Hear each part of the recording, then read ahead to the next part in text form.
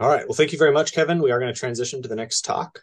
Next up, we have Graham Reed and a second presenter for this talk as well, Swetha Umpabathina from University of California, Los Angeles. All right, thank you very much. As he said, I'm Graham Reed. I'm a PhD candidate at UCLA, and presenting with me is Swetha, a undergrad researcher who's now a postbac in Jeremy Su's group at Chapman. And we're going to be talking about our work on using a TA training class to sort of investigate how absence policies get designed and interpreted by graduate teaching assistants in the life sciences. So when I say unexpected absences, I mean instances where a student doesn't come to class and the mechanisms that govern that aren't already covered by some broader institutional policy. So things like travel or personal reasons that student might have or their illness, but not those covered by things like a Center for Accessible Education. Um, these sort of absences were particularly interesting to me because I was really interested in how you sort of maintain the learning environment when a student doesn't come to class when you expected them to come to class, and designing an optimized policy from both the perspective of the student and the instructor. Um, I did this because I felt like there was a frequency of good students who are missing out on learning because of absences for reasons entirely outside the class that really impinged on their learning. And I figured that a evidence-based absence policy could really help maintain learning objectives even when students are absent. So we really thought about things about what exactly should we do when we come to class, and what policies either maximize benefit or reduce harm from both the student and the instructor's perspective. When we went into this project, we really expected that a lot of different factors would play into how effective absence policies get designed, including the structure of the course, the reason why the absence popped up in the first place, how long the student is away for, and methods of communication about that absence. So to investigate this, we went through a TA training class for first time teaching assistants in the life sciences. And we iterated this class. We're presenting data from two iterations, although we've actually repeated this data collection scheme every quarter since we designed this project. So we have a lot of uninterpreted data. But basically, first time TAs were taking this course concomitantly with their first TA-ship. And before the class, we'd run them through an attitude survey that both assesses their attitudes about TA-ships in general and their attitudes about a bunch of different things regarding absence policies. Halfway through the class, about 5 weeks in, we put them through an activity where we asked TAs to design their ideal absence policies, or we gave them scenarios where we sort of ran them through a student comes to you saying that they have to miss class because of this, what do you do? And then after the class, we gave them the same attitude survey that they got beforehand so we could compare pre and post class. So to talk about some of that data, I'll hand it over to Swayth really quick. Yeah, so for the attitude surveys conducted in the course, these were some of the reasons that were on the surveys and what the TAs might found was justifiable or not justifiable absence. We essentially asked the TAs to analyze 13 different reasons as to why a student might miss class and tell us if those are good reasons or not to miss class. And as you can tell from this graph, we have we got a fairly wide range of responses from reasons like the death of a family member to a student being sick themselves as something that TAs would find justifiable, whereas other things like work-life balance and course workload were not deemed as were less likely to be justifiable to TAs. And even as you can tell, like post course, some of these things that like work-life balance and course workload ended up being more justifiable to TAs, which was very interesting. And so in this, from our data, we find that TAs who don't think that students should have to provide proof of their need for an accommodation tend to justify more absence reasons. Basic, and this made a lot of sense because like if a TA does want is does want proof, they're more likely to be looking for something for a good reason. And if you look at the graph, the post course, you'll see that absence reasons, the that graph shifted pretty significantly. TAs tended to be more lenient after the course. More TAs didn't think that students should need to provide reasons for accommodations. And honestly, this could be due to TAs taking the course, or it could be that they're finally like TAing for the first time, and that experience changed their opinion on absence reasons, but we're not sure what is exactly for that shift. Um, and so we're also interested in really understanding what attitudes about teaching informed how TAs decided their absence policies. Like, are there certain beliefs that a TA might have about what makes a good TA, or how they view their TA-ship as an important part of their professional development? And so on the graphs, we are investigating the question of whether or not teaching is a priority for TAs, and the people who disagree are the TAs that do value their TA-ship as something important for their professional development. And before the course, we got this really nice, normal looking curve, bell-shaped curve, looking at whether or not students should provide reasons for their absences. So before the course, motivation did not really predict whether or not students should justify their absences. However, after the course, we see this right skewed graph where the students who did disagree, who view TAing as vital to their professional development, started to truly believe that students should not need to provide proof of their need for an accommodation. So it does seem like the degree to which a TA sees their TA-ship as a priority to them does inform whether or not the students should have to provide proof of their absence. In this data, we were also really curious about the time burden of their TA-ship and the amount of basically the amount of burden that they foresee they'd have to spend TAing. And we thought that might inform absence policies, because we imagine TAs might have to expend energy handling absent students and catching up students who missed their class. And they'd probably angle their absence policies in a way that would make it easier for them to do this.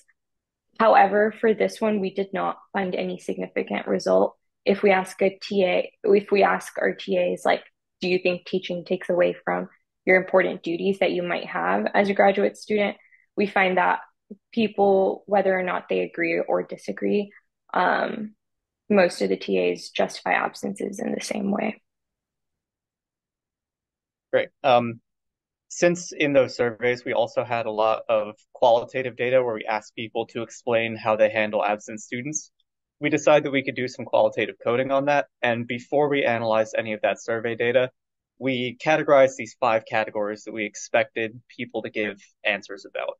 That being the number of absences a student might take, whether or not they have to provide a reason for that absence, whether or not the instructor has to approve those absence reasons, whether the course has some mechanism already built in to handle an absent student, like an alternative assignment, and mentioning how they expect the absent student to have their learning affected by their absence.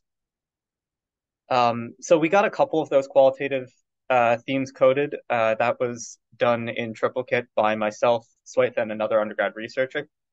And we tossed out any codes that didn't agree. And we wound up with a lot of really interesting results like this, where we found a lot of people talking about having some set policy where they allow a certain number of excused absences that might not have explanations needed to them, and then negotiation popping up afterwards, and a lot of talk about alternative assignments. And what we were really interested in as we analyzed these qualitative data was to get some sense on how that instructor's value in the structure of their course impacted how they design their absence policy. So we were also pretty happy to see that some people explicitly mentioned things like what they expected their students' attitudes to be as they negotiate the absence policies themselves. For example, this TA mentioning that they didn't see value in asking students to provide proof because students who are motivated enough to lie about that would just do that, and that might affect the learning process too. So it was really nice that we sort of went in with hypotheses that we would see all these different things about students, about TAs talking about the structure of their course and about different ways that the students might handle or perceive their absence policies. And those really came through in the qualitative coding here. We would love to sort of quantify this coding a little bit better. And I think adding interviews to this would make this a lot more powerful. But it was nice when we asked students to explain their research or explain the rationale behind why they designed their absence policies. We got answers that really reflected our initial hypotheses when we designed the study. So to summarize everything that we talked about today, we found it really interesting that highly motivated TAs were less likely to ask students why they were absent from class, and that didn't seem to be a function of the perceived workload of their TA-ships. Which is to say that designing an equitable absence policy seems to be motivational before it is workload based. Although plenty of people in our qualitative data talked about things like, I run a lab class, so my students have a harder time missing it. There's a lot of follow-up questions that I would love to get out of this sort of field of study that we didn't really have the capacity for in this study, such as what exactly is the utility that students or the TAs get from asking students to justify their absences, and views from both sides, both the instructors and the students, of the validity or the rigor of learning done by absent students, especially in classes that have makeup assignments already established. We also got a couple people talking about how it was difficult in their field to make accommodations and fleshing out how to make equitable absence policies for those people, given that really motivated TAs seem to want to be permissive, would be really important for us to describe well. Our big takeaway from this is that it seems like the sort of modal way the absence policy should be designed by motivated students is more that they should start from a perspective of offering as much permissiveness as they can. And then as the structure of their course dictates student learning in certain ways, to close off, you can take absences whenever you want, but for this lesson, it's important that you participate in this way. So please handle your absence like this in this situation. As opposed to an absence policy where you start off by asking students to justify their absences and then opening it up as the course structure permits. I really hope that this sort of starts greater study into evidence-based absence policies, and we can sort of expand this into something that serves as a platform that really maximizes the potential of handling unexpected absences for both instructors and students. And with that, we'd be happy to take any questions you might have. Thank you very much. And I want to briefly acknowledge the work done both by Katie Dixie, who is here right now, and the broader CERTL community at UCLA, who offered us a lot of support and guidance as we designed this project. Thank you all very much. Great. Thank you both. We do have time for questions for Graham or Swetha. So if you want to plop those in the chat, I can read them. Or if you just want to unmute yourself and speak up, we can do it that way too. There are a couple coming into the chat. I'll go ahead and read. How many were first-time TAs in your study? That's a good question. I don't believe the answer is literally all of them. Katie might actually be able to speak to that a little better because she was instructing the class when this was done. But it's my perception that it was almost all of them, if not all of them. So as Swetha mentioned, one of the big confounds in the shift in how people acted before and after the course was that this course was designed to be taken concomitantly with their first TA-ship. So we can't tell if the movements are because they took the course or because they got experience teaching.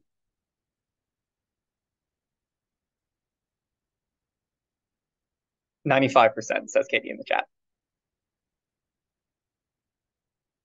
Yeah. So sorry, I'm reading the chat too. The comment in the chat that many TAs don't or can't set course policy certainly came up in our qualitative data as well. We had plenty of TAs talk about how they felt like their ideal absence policy didn't match their real one. And I didn't show the data from that sort of activity that we had them do when they designed their ideal absence policies because we had people do that as sort of a group work activity. And my guess is that there was a lot of bias that people wanted to look permissive because when we did that group work activity, everyone came back with like maximally permissive policies, both before and after you told them like to design a real and ideal policy. So I didn't collect that data as efficiently as I wanted to. There is another question that popped up in the chat. Any ideas about why the pre-post change in permitting absences for workload? And it makes sense, but would love to know your explanation.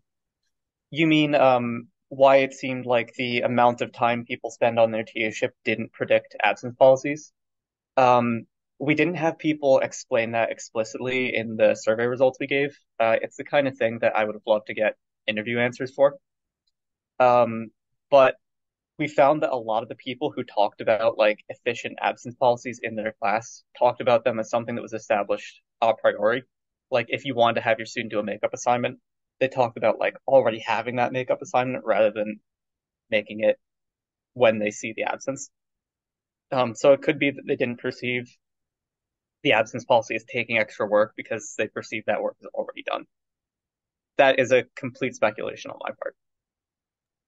Another, just jumping in real quick, another possible thought here is that throughout the course, we did emphasize, with them, we had our own absence policy that was pretty permissive, really having them think about, really trying to be flexible, knowing that first time TAs are juggling a lot of things at that time. And so a lot of them cited that they took absences because they had a high workload, because we did ask those questions as well. So that might be part of it too, their own personal experience. I don't know, Graham, if you want to add.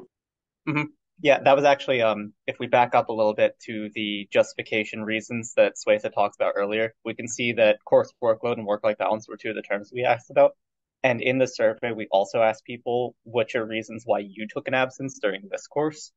And we had more people saying that they took absences to promote their work-life balance or to help handle course workload than we had TAs who justified their students taking those types of absences, which we always thought was a little bit funny. Awesome. Great. Well, thank you so much. We will transition